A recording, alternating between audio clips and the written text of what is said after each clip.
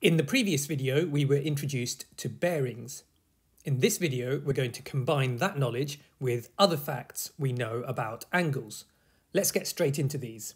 We need to find the bearing of B from A in each of these cases. With bearings questions, always read the question carefully and make sure you know where you're starting from. So in these, we are starting from A. And we need to imagine being at A and facing north, and then we need to work out the clockwise angle we need to turn until we are facing B. So for this first one, this is the clockwise angle we want to turn. Unfortunately, the size of this angle is not marked on the diagram. But we know we've got a right angle here, and we know that this part is 22 degrees, which means the angle we're looking for is 90 degrees, that's the right angle, minus 22 degrees, which gives us 68 degrees. Now remember, we need a three-figure bearing, so we say the bearing of B from A, in this case, is 068 degrees.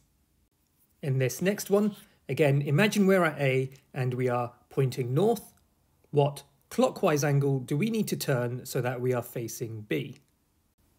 Well, that is this angle here. Now we've got a straight line here, which means this whole angle is 180 degrees. This part is 48. So the angle we are looking for is 180 minus 48, and that gives us 132 degrees. So the bearing we're after is 132 degrees. Notice 132 is already a three-digit number, so we don't need to put in any leading zeros at the beginning. Pause the video and have a go at the last one for yourself. Here's what you should have found.